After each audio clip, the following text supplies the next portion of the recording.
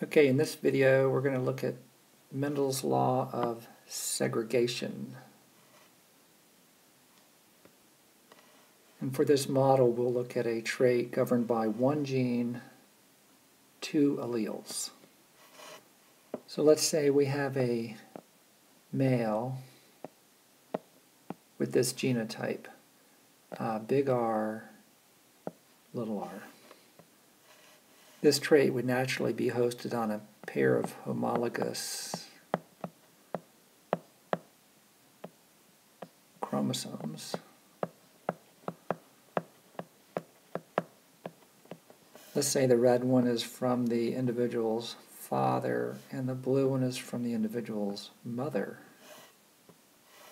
One of the alleles, we'll just say the dominant one, lies on the red chromosome, while the other allele relies on the blue chromosome.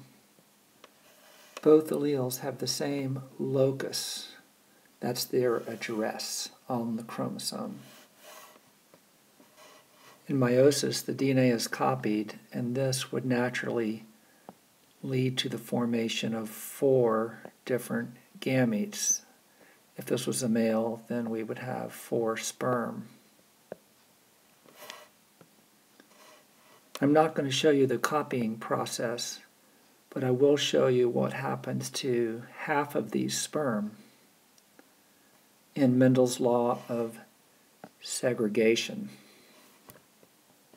This law states that the allele pairs segregate, and all that means is that one of the alleles, say the dominant allele on this chromosome, would go into this gamete, and the other allele from the blue chromosome would go into the other gamete.